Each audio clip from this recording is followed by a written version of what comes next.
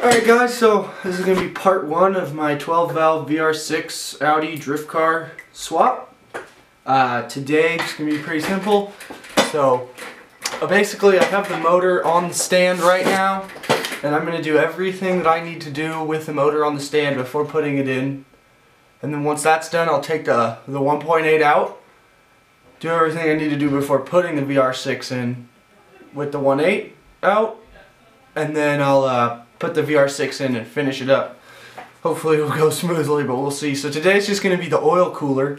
So the VR6 comes stock with an oil cooler that is a water, basically uses this factory coolant system to cool the oil. And you know, for NA, normal low power purposes, this works great, no issues. But you know, when you are getting up there in the horsepower a little bit, you're gonna maybe want to do an external oil cooler just to try to keep those temps down. So I'm gonna be going with an external oil cooler. You can buy kits to do this. I'll throw a link for one down in the description. They're about $200, I believe, which is, you know, too much for me for just an external oil cooler. So I went over to the good old eBay and found myself a sandwich plate. This is meant to go between your factory oil filter in most cars, and it is thermostated, and I'll put a link for this in the description, of course. And it has 10 AN input and output. Basically this will run to an external oil cooler, which I also got one on eBay for like 30 bucks. Thermostat, so this one is thermostated. At 80 degrees, at 80 degrees Celsius, this will open. You can go without a thermostat, but you know, for most engines, it's just going to be a lot easier to tune when all your temps are consistent and your car warms up normally. So I went with the thermostated one. It's a little bit more expensive, but still, this is only like $30, guys. So you know, not that bad. Probably going to have to do some custom work to make this fit, because it is significantly skinnier than the stock oil cooler. So yeah, that's about it. Let's jump right into it, guys. Alright, so the first step is obviously going to be to take off the factory oil cooler, which is mounted right here. I already have mine taken off. It's pretty simple. There's just one large threaded thing. It looks just like this one, but a little smaller. Take that off, and then there's a coolant line that's coming out of the block right there, and a coolant line that goes back into this hose right here. I think you can block them off. I just chose to loop it. It should be fine. You can see right here where I looped it. So yeah, overall not too big of a deal.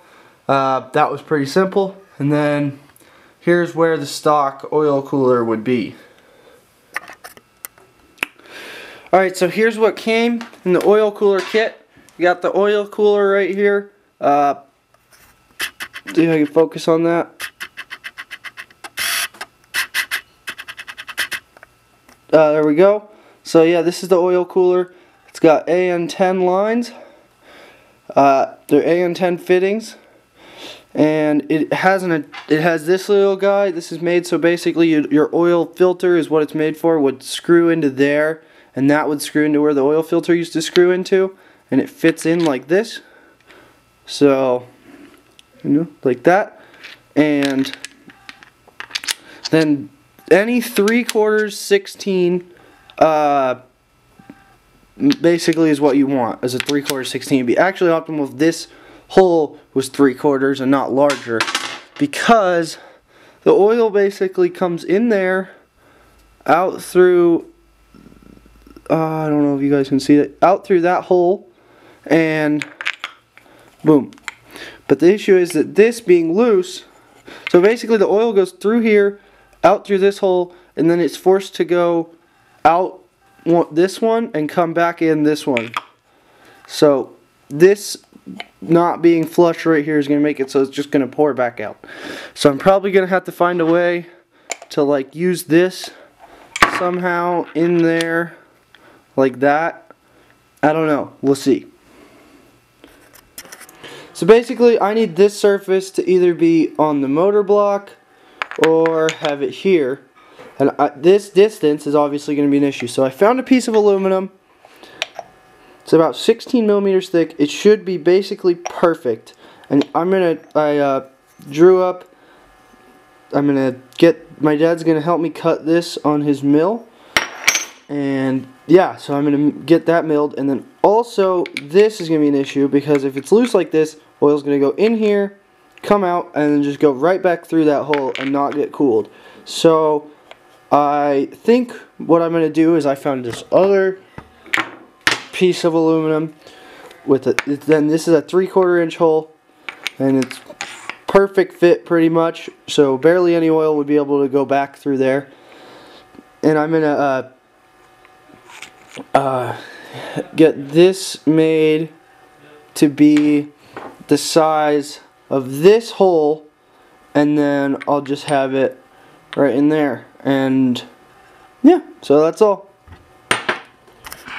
Alright guys, so basically here's the finished product. So first of all, got this guy, like I said, off eBay. And then I took this, I drilled a 3/4 hole in this, which is perfect fit. Boom. And then I drilled 3/8 holes around that line up like that. So basically the oil can go back. That's the outlet for the oil. And then I took that fitting that fit into here with the threads on it. I cut it off, I drilled it out, and I welded it onto this. It's not the prettiest welding, but it doesn't really matter because, you know, it's not under that much pressure. It just needs to stay there. And so that makes it so instead of this guy going in, being all loose, it slides right in, and bam. You can see that in there. It fits tight. That way the oil will go through there. It'll come out, go back through the oil cooler, and yeah. So basically that's a cheap, easy way that you can make a oil cooler fitting. So it'll fit together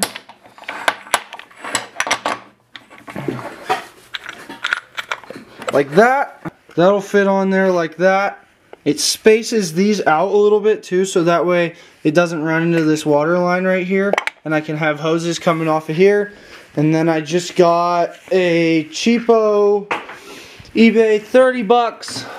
I'll link this guy down in the description too. I have a fitting threaded on it right now, but this is just a 10 AN oil cooler. It's like G Plus or whatever brand. It'll be good enough for me. And then these lines will just run to those. It doesn't matter which direction. It's really easy to set up. So yeah, I'll put this somewhere like around my intercooler. And basically, yeah, that's it. So, yep, that's the spacer. It's pretty simple.